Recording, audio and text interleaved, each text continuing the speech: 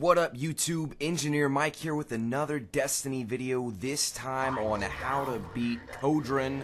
I think that's how you say his name, don't know, but whatever. Very easy method here. We did this with one Titan and two Hunters. I was a Hunter, one of my guys was a Hunter, and then Godlike is the Titan. We're just going to put the bubble down. You'll see here in a second, we're going to put it down right here in the middle, right behind a pillar, or right next to a pillar.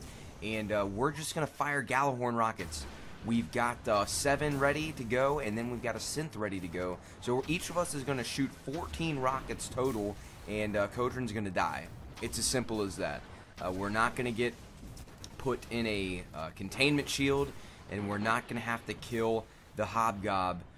If you've got 3 Gallahorns, this is the method for you. Super easy, as long as you have a Titan to keep for him to put down Blessings of Light. And actually, he doesn't even have Blessings of Light right here. He's got Weapons of Light, which isn't working because we're firing rockets. So it would have been better to have Blessings, but he didn't. We had Weapons. Didn't really do anything extra.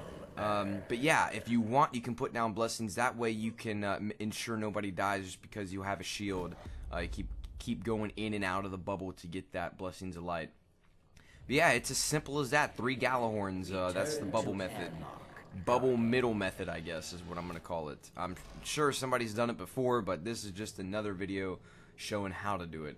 But hope you guys enjoyed. I'm going to have another video coming out showing a left side method that where somebody died and didn't go exactly how we planned, but it was still easy to beat them. But yeah, that'll be the next video. Until next time, guys, take it easy. Make sure you like, comment, and subscribe. Thank you for watching. Engineer Mike out.